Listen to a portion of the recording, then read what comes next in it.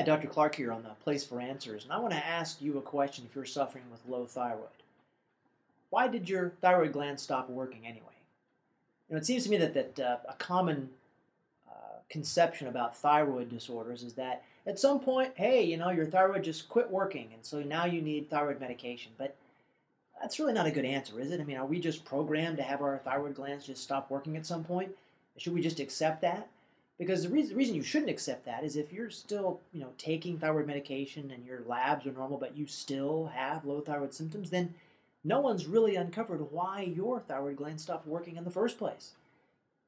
One of my kind of mantras that I teach the doctors that I train is always ask why. And I always try to teach my patients the same thing. Ask yourself why.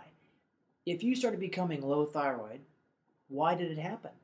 The number one cause of low thyroid in America is something called Hashimoto's disease. That's an autoimmune process. Now, that is a really common thing that happens with people that no one tests for. But there are about 22 other reasons why your thyroid gland might not work as well as it's supposed to. To be honest with you, that's really kind of a misnomer because the gland, we're kind of blaming the gland. The gland is not really the problem in a lot of cases. The gland just does what the pituitary tells it to do. And then the gland can, make the T4 and the T3, and then it's up to other parts of the body to do their job. So there are different players in this low thyroid story, right? The liver's got to convert T4 to T3. Your GI bacteria, the good guys that live in there, they've got to convert some of this T3 sulfate into T3. There's a lot of things we could talk about. You can look at my other posts. So it's not just the thyroid gland. But probably I would say 90% of the endocrinologists you'll ever see are family practitioners that mean well. They're just going to say, hey, your thyroid gland quit working. Time to take some medication. And I'm sure, if you felt great after taking the medication, you probably would never give it a second thought. But the problem is if you're watching this right now, you probably don't feel good.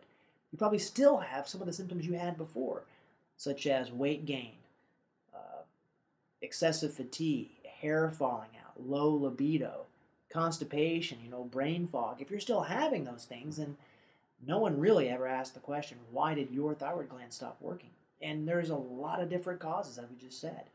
Hashimoto's, an autoimmune condition, is by far the most common here in America. But you can also have problems with binding proteins, conversion, underconversion. The whole point is you need to find someone that understands what those things are and knows how to assess for them. And I got just to let you know, if your doctor's only checking a TSH and a T4, he's never going to find those things I just talked about. Never. He's never going to find Hashimoto's. He's never going to find a serotonin problem, a dopamine problem, a conversion problem, an underconversion problem. Is never going to find any of those things. And so you are left to kind of suffer the consequences, right? You have to wander for years thinking there's something wrong with you, right? This thyroid medication is supposed to work, but I still feel bad. It's not your fault. So if you are taking thyroid medication or you have low thyroid, somebody needs to answer that question, right? What happened?